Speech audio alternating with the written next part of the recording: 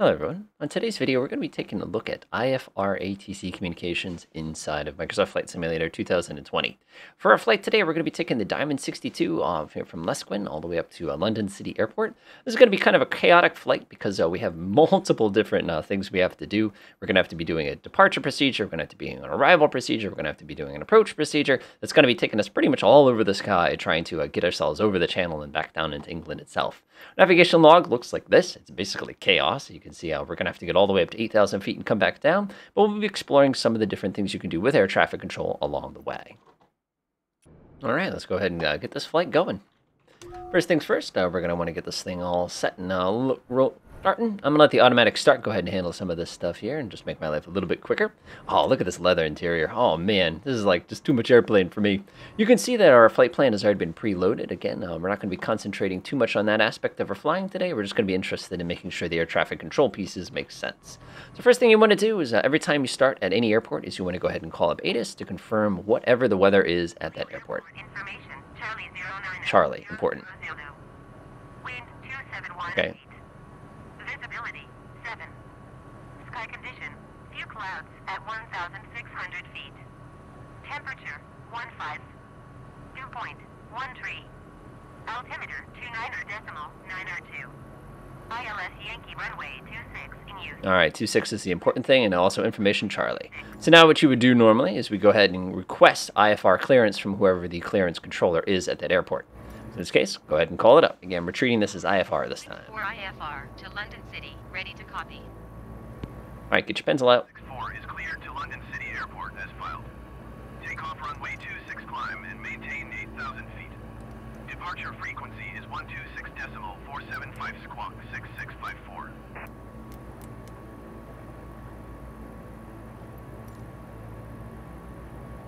Red 64 cleared to London City Airport as filed. Take off runway 26 climb and maintain 8,000 feet. Departure on 12. All we're doing now is making sure of our frequency is all kind of preset. 54. Got it. 64 read back correct. Contact ground on 118.55. Okay, so that's all we have to do as far as that goes. Since this airport is so small, we can actually just call up the taxi IFR directly. Leo ground red 64 with Charlie ready to taxi IFR. Red 64 taxi to and hold short of runway 26 using taxiway Victor 2 Pocket 2 Tango 2. Contact tower on 118.5 when ready. All right, they've given us permission to taxi via Victor 2 Papa 2 Tango 2. So we're just going to go ahead and pile into our aircraft and kind of cruise over in that general direction. One thing I would like to do, though, is be able to see where the heck I am here. There we go. Ooh, that looks sketchy. Looks like we can take a right there, but again, you got to listen to the permission. All right, so one cool thing we can do here is we can actually request some ground services. If I wanted to, I could request pushback. Now, the only concern I have is if I request this guy to push me back, what he's actually going to do is he's going to run into my propeller, and that's a little weird. So what I'm actually going to do is I'm just going to kind of spiral around and grid onto the taxiways we need to. As usual, once we've gotten permission, we're going to go ahead and kill the parking brake, push the wheel all the way over. All right, let's get going. There we go. Excuse me, sir, but you're going to run into my propeller anyway, so I'll do you the favor. I'm going to go ahead and snap on my pitot heat now that I'm going, and we're just going to go ahead and proceed on the taxi instructions that we were instructed just a few moments ago. All right. This is the handy thing about having this little inset mode is that you can zoom in way, way, way far and kind of get a good idea while you're leaving that kind of right map to sort of know where we're going. Okay, let's get this bucket going. So the tricky thing about IFR versus VFR flying, as I've mentioned many times in the past, is with IFR, you're basically under control of air traffic control the entire flight. Some people find that to be a good thing because basically you just got to follow their instructions and you're good to go. Some people find it a little irritating because now you're going to have to do anything they say, even if it's something potentially dangerous. Anybody, of course, who's flown with this air traffic control before has probably had a little bit of fun with instructions that make no sense. But we all get used to it. I'm going to flip that to nav, I'm going to put on my flight director mode, and let's set to go. Looking pretty good so far. Give myself just a little bit more power. Director's turned on. Roll and pitch mode, we want to actually be on navigation mode. GPS hold, looks good. Check for traffic, looks pretty good so far. I'm liking the way this is going so far. I'm going to go ahead and snap myself over here to the left. And we're just going to go ahead and get rolling down this highway. Highway, you know, taxiway. Now, one of the neat things about instrument flight rules is another thing is, of course, all that information they need is basically to keep you out of the way of all the traffic. You're kind of getting into basically a very complicated electronic highway in the sky kind of a system. And what we want to do is we want to make sure we're doing our part to make that system move smoothly. So another thing is we want to constantly be looking for ways to kind of, is there a way that we can shorten something while at the same time is kind of following the rules? And having a really, really good flight plan way before we get into the air is what's going to save you a lot of frustration during this experience. Okay, since we've gotten our IFR clearance and everything is looking pretty good to go, again, I can go back to clearance. As a matter of fact, I want to be back on tower. Looking pretty good, looking pretty good. Nice day in France. Easy on the brakes. I'm going to go ahead and push ourselves over here. Now remember, this is an IFR flight, so things are going to get a little different. IFR, by the way, just means instrument flight rules. It does not mean that it has to be bad weather. All right, that is an ILS warning. We're going to go ahead and stop right before we get there, and we're going to ask really nicely if they'll let us take off. Okay, in the real world, normally I'd go ahead and get on the radio now and be like, we're here. Can we go? But it seems like they're not recognizing us. Ah, there it is. All right. Leo Tower Red, 6-4 ready to go runway 26 IFR to London City. Red 6-4 cleared for takeoff runway 26.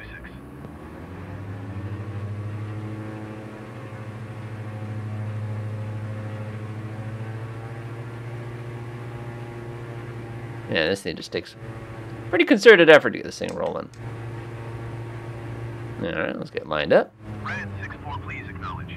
All right, we're going to go acknowledge the permission. Cleared for takeoff runway 26 Red, 6-4. All right, so here's how this is going to work. The airport is going to pass us on to TRACON, it's called.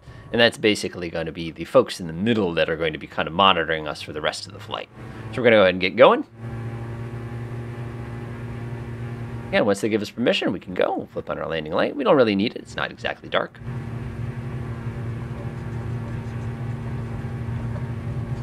And a slight little crosswind there, but nothing too unusual. All right, 70 knots. Go ahead and pull the nose up. Airborne. I'm going to hold off on the flaps until we get to about 95 knots. You really got to kind of be ginger with this aircraft. It's a little underpowered. And there we are. Pull the nose up. We want to be getting about, let's say, 105 knots or so.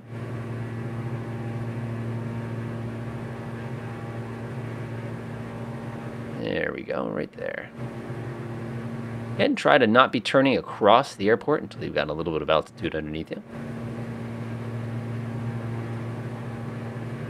Red 6-4 contact. There it is. On 126.475. So now remember how we took the time to set that up. We're going to go ahead and call Paris Center. We're going to let them know what our current altitude is, as well as what altitude we're climbing to. 6-4. We don't need to say with you or anything like that. Paris Center Red, 6-4 is climbing through 1,000 feet for 8,000 feet. Red 6-4 Paris Center, continue as planned. Altimeter 29.902. All right, that's all we have to do. So now that we're in the system, they'll go ahead and give us any information. Whoop, 6655. Go ahead and check that. That was my mistake. That's all we had to do, 6654. Yeah, we're good. Now we're all set. Okay, let's go ahead and get rolling. That was a newbie mistake. That's what you get for not following checklists. All right, that's looking pretty darn good right now. Pretty darn good indeed.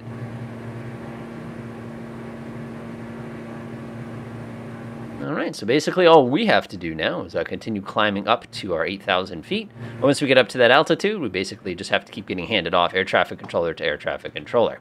So I'll go ahead and fast forward to that point, and we'll take a look at some of the other fun things you can do with IFR. All right, now that we've reached our cruise altitude and the aircraft is all set up and ready to go, we can take a look at some of the other neat IFR features we can use. So I'm going to go ahead and bring it up, and you're going to notice you can actually request directions to the next waypoint that we're traveling to. Now, with our current flight, you can kind of see that we're using GPS right now, so we don't really need to worry about that too much. Matter of fact, if I zoom way out, you can see everything is actually fairly well established as far as all this goes. So if I needed to, I could go ahead and call them up, and they tell me exactly where I need to turn in order to get myself back into a good position. Now, another neat trick that you can use that works really well is we can actually change our cruising altitude. So for example, if we wanted to go up to 10,000 feet, we could ask an increase of 2,000 feet. So keep in mind, you can only get that new altitude assuming you'd be able to descend in time and assuming that that particular altitude is available at this time. In this case, they said go right ahead and climb up to 10,000 feet. I'm like, sure thing. 10,000 feet works for me. It's going to get me a slightly better air for this particular flight. So now you can go ahead and select your normal climb method. In this case, I'm going to click on flick mode. Go ahead and push the throttle all the way forward. And the aircraft is just going to go ahead and cruise all the way up to its altitude. Now, what's cool about this is at any point, I can actually call them up and request a decrease or an increase as I'm climbing to my next altitude. So this is, again, a great way to try to get around some nasty clouds. Maybe there's some weather. Maybe you're trying to get to a place where the air is a little bit thinner and air traffic control positioned you too low to begin with. It's all absolutely excellent technique that you can use for this. We'll go ahead and take a look at when things get a little interesting and we start our approach. Speed below 210 knots. Expect ILS runway 27 approach by Jacko transition. All right, we've just been given permission to go ahead and approach our next waypoints. So we can go ahead and acknowledge it. They're asking us to go to the Jacko transition. They've asked us to go up to 8,000 feet again, which is a little unusual given that fact that we just were asked to go down a second ago. But hey, you got to work with what you got kind of a thing. Okay, now we've been cleared to go ahead and begin our descent down into London City Airport. So at this particular point, now we're basically going to line ourselves back up with our little flight. Now we got a little off course, but that kind of thing happens all the time. So basically what's going to happen is air traffic control is now going to step us through each one of these waypoints directly until we're able to get ourselves all the way down onto the ground. We're going to go ahead and swing ourselves around one more time. Pretty good, looking pretty good. We seem to have ourselves a little kind of in a whack here, but sometimes that happens with the automatic pilot, as you're probably very familiar with. Go ahead and take manual control for a second here. There we go. Nice steep turn in an extremely expensive aircraft. You know how it goes. Up to our 8,000 feet. And I'll go ahead and flip on the automatic pilot again. All right, much, much, much better. I'll make sure we're in altitude hold mode. Sweet. Okay. So now what's going to happen is air traffic control has given us permission to proceed to Jacko, which you can see is right over here on the right. So what we could do is if we want to have a little bit of fun with this, is I can actually come in here. We can go into direct mode, and we can actually dial in that particular waypoint to kind of get everything sort of restarted as far as the way our flight goes. Again, this kind of thing happens. It doesn't really happen in the real aircraft because, again, you can always just bypass or reactivate legs. But sometimes you got to kind of go through the full process here. So now, again, we're on our approach. Whoop. JCK, JKK, and we're going to set this letter to the letter O. Enter, enter. And we are back in business. Nice. I'm going to flip on the navigation mode. And we are lined up with our waypoint one more time. Yes. Excellent. So now that that's all set, it's just a matter of descending in the order that the air traffic control is going to go ahead and give us our orders for that. I'll flip my pitot heat back on. And got some nice thing. You can see the nice coast of London there. Or London, coast of England, my bad. Not all of England is London. All right, we're fairly well lined up. Check the instruction. They've asked us to go up to 9,000 feet. Now, you're probably going, well, that seems a little bit strange. Well, the thing is, they could need you to get to higher altitudes in order to make some clearance for some aircraft that are below you, for example. There's a lot of different reasons why they could ask you to do that individual step. So they've asked for 9,000 feet. I'm going to go ahead and take us up to 9,000 feet. Red 64, did you copy? Don't forget to acknowledge any instruction they give you. Climb and maintain 9,000 feet. Red 64. Nice.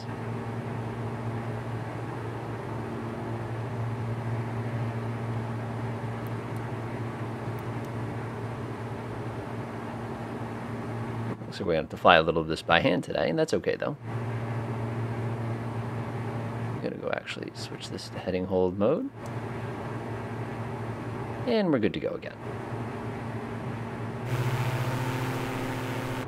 All right, we're going to drag ourselves all the way up to 9,000 feet, and then basically what we're going to do is they're going to ask us to descend in a few minutes. I'll go ahead and fast forward until we get a little bit closer to approach. You can see what the end of that looks like. All right, we've just been cleared to land the aircraft. Basically what's happened is they've walked us all the way through, asked us for like 20 different altitude changes, and now they've just given us permission to go ahead and land the aircraft. Now, London City Airport is a really, really, really, really cool airport. There's a lot going on with it. You basically have to drop out of the sky in order to safely put the plane down on the ground. Go ahead and check to make sure my landing gear are in the correct position. Everything else is looking pretty good to go. The last thing air traffic control is going to do when you're in IFR is they're going to hand you off to the specific tower that you're at. You can see I checked ATIS and everything like that. If you need to at any point, of course, you could go ahead and declare a missed approach if you need to go back around with your flight. But in this particular case, I'm just going to kind of drop this thing right on in. Now, this is a really neat airport because of the fact that you're basically going to drop out of the sky in order to get yourself down on the ground. All right, I'm getting a gear warning. Surprise me. Go ahead and slap them back up.